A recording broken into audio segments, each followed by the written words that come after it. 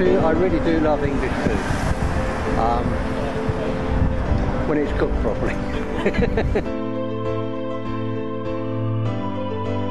Brilliant.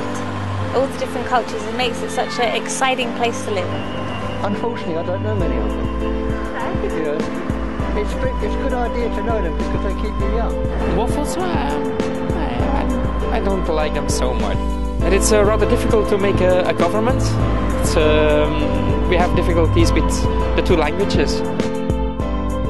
Chips, but more tiny ones. Well, no such thing as Indian food. Inspiring and beautiful.